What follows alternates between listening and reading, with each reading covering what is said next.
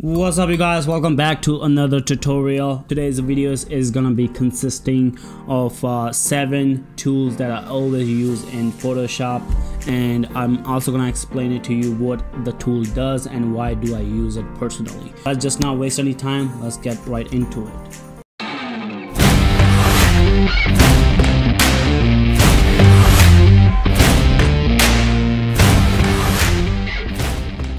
Alright, so the tool number 1 that I always use, probably the most important tool in Photoshop, is the layers tool.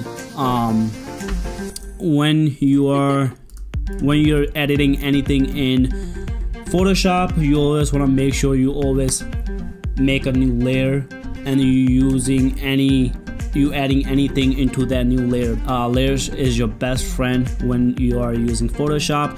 So easy way to make a new layer is basically, if you go to the right hand side, which you have the layers panel, go all the way at the bottom, you will see, and if you just hover over the page, it'll say create a new layer. Just click on it, the new layer is made. So if I do anything on this, so if quick paint, whatever, it's only affecting the new layers. If I turn off the new layer, it's gonna go away. So that's why when you're trying to add a color, add something to the photo, you always make sure to make a new layer. Probably the most important tool in the whole Photoshop.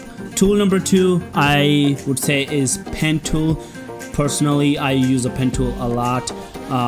What pen tool basically does is you can basically precisely go around the edge of anything in a photo and then go ahead and mask it out or cut it out or anything like that. And let's just say that for some odd reason I want to take out the star, or like I want to precisely cut out the star and put it in a new layer. What I want to do is basically hit P on the keyboard. That will bring out the pen tool, or if you just go to the left hand side of your Photoshop, the tool under the text tool is a pen tool, so click on it. So for example, I'm gonna make my first point right here, so that's my first point, and I'm also gonna go ahead and do fill none, so there's no color in it, and you can do the stroke to any color, easier to see the line.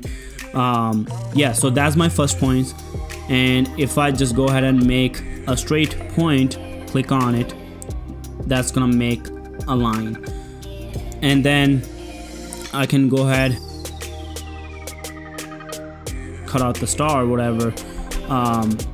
So now if you see that there's a little bit curved at this edge, so what you basically want to do is when you click on the next point, you don't want to let go of the mouse. If you just click on it, keep holding the mouse, the click, and if you just move your mouse, you'll see 2 points coming out of that middle point. With this, you can precisely make curves around the edges or anything like that. So I'm gonna go ahead and just curve the line a little bit, and then while holding Option, you'll see a small arrow right next to the pen tool. So click on it in the middle.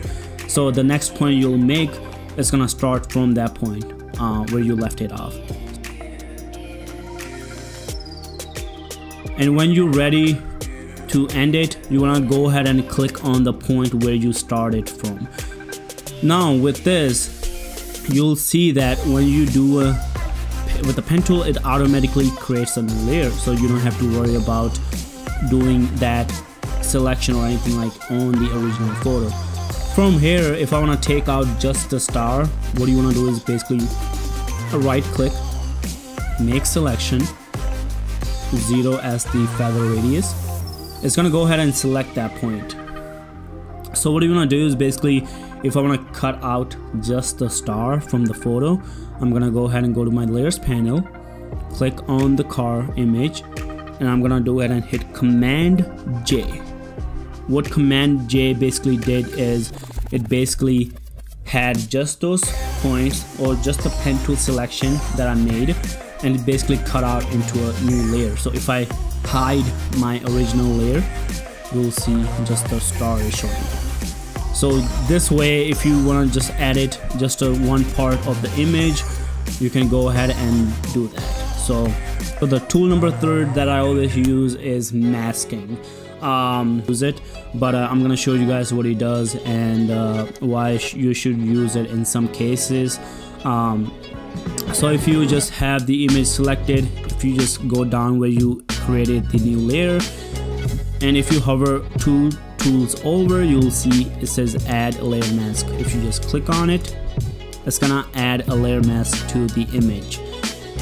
We'll go ahead and command delete, which basically filled the layer with the black color. So if I go ahead and hit B on the keyboard, it's gonna bring up the brush tool. As you can see on the left hand side in the color, I have the top layer as the white. So if I brush anything on the layer, it's gonna reveal just where I'm painting. So anywhere there's white color, is just gonna paint just that layer. And then if I go ahead and hit X on the keyboard, it's gonna switch the color from white to black. So now I have black selected. If I do the same thing, it's gonna hide. Tool number 4 that I'll use is the cloning tool. If you're trying to take out any trees, any people in your photo or anything like that, but I'm gonna go ahead and show you guys how to use it and where to get the tool from. So I'm gonna hit S on the keyboard. If you hold down Option, now you'll see a target, and I'm just trying to take this pole out from the image. Hold down Option, click on it, hover over onto the pole, and I just start cloning it. You'll see the pole is slowly disappearing because it's taking that pixel from the left hand side of the photo and just basically pasting them on top of that right hand side where I'm actually painting. Tool number 5 is the patch tool.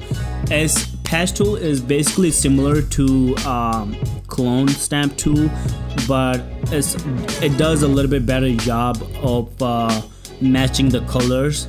So if you just hit J on your keyboard, or if you just go to the left hand side on the toolbar, hover over the patch tool, and from here what you want to do is basically, so let's say that if I'm trying to take out this tree, so I'm gonna go ahead and, while holding down the mouse, I'm gonna go ahead and just go around this tree and just end it where it started from.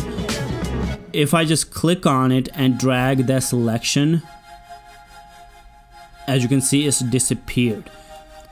From here, if you just let go of the click, Photoshop is gonna do its best to match the colors right above the sky to kind of do its best job.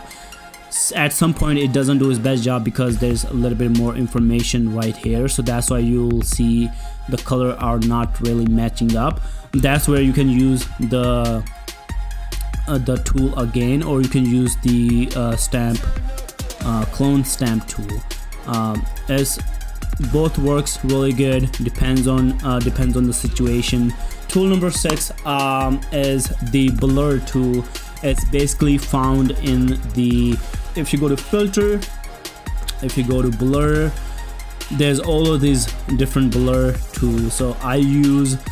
So let's just say that I make a new layer, go ahead and select the elliptical tool on the left hand side, go ahead and make a circle, and I'm gonna go ahead and just fill it with let's see, I'm gonna go ahead and fill it with the white color. As you can see, it's filled with white color. Go to filter, blur, Gaussian blur. This is where you can add a red color and move it on the back of the car to give it effect of the rear lights being on and on the ground or whatever.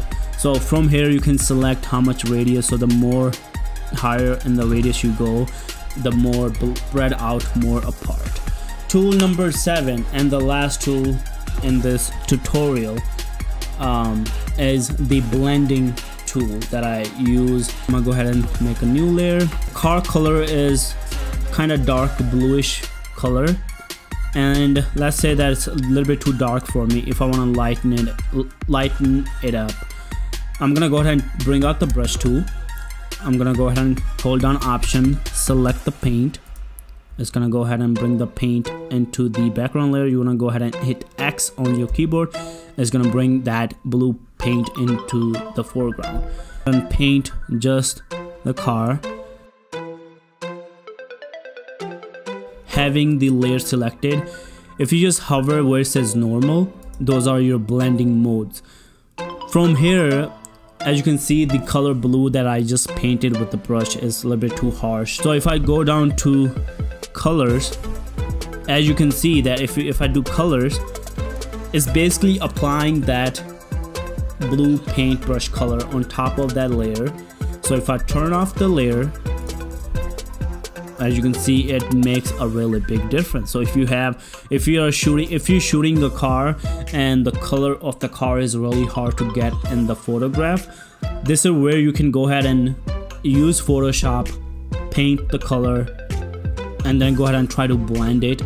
These are all my 7 tools that I always use in Photoshop. Hopefully this has helped you a little bit better, and hopefully you guys do love what I'm putting out. Yeah, so catch you guys on the next one. If you guys have any questions, just hit me up on my Instagram page or write them in the comments below. Catch you guys on the next one. See ya.